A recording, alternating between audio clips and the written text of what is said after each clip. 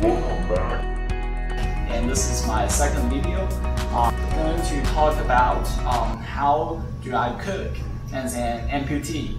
So this is my first video about cooking. I suspect there will be many of them.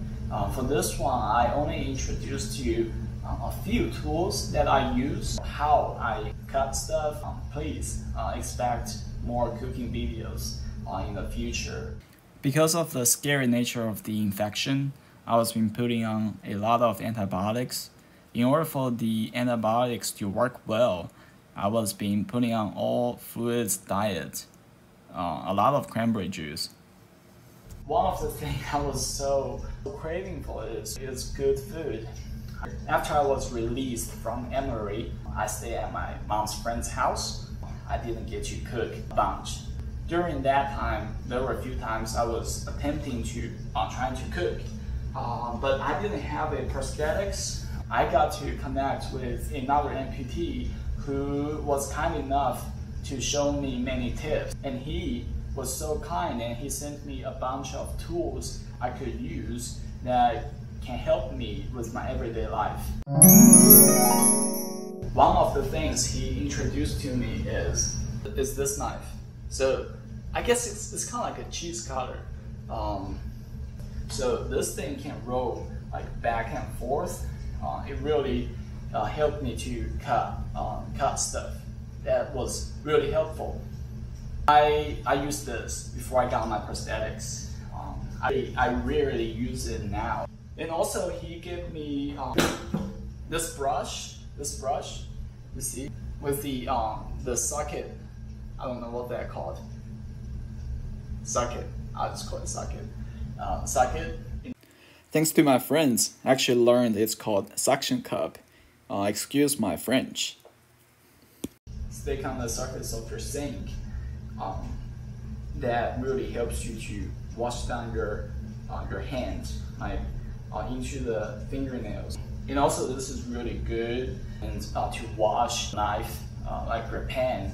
Because at first it was just really easy to balance yourself and find a good spot to rub the pan, and you get the idea. And also I got this. This was super useful. This is like anti-slippery pad.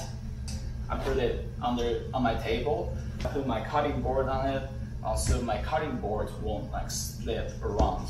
I found a lot of problems with amputee is we can't hold down stuff. Things just tend to slip around. So this is really useful to hold down your cutting board. And this was also something very useful I used. This is a one-handed can opener. It's really easy to get on the can and you can do it one-handed. And I got my prosthetics in December of 2019, and it was a game changer. And now I really use the knife I mentioned earlier, and I could raise up my prosthetic and at a good ideal angle, and I'll lock it.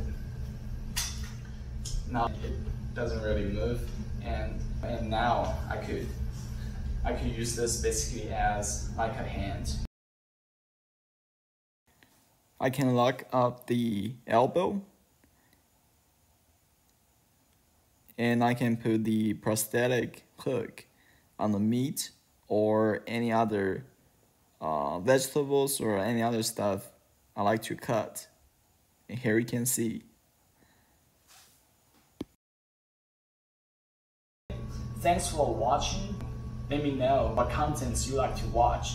I don't know how and where I got those tools exactly from, but if you do want to know a certain tool and where I found it, please message me. Let me know. I will do some digging. Thank you so much for watching. I'll see you soon. What's going on, Juan? What do we got right here?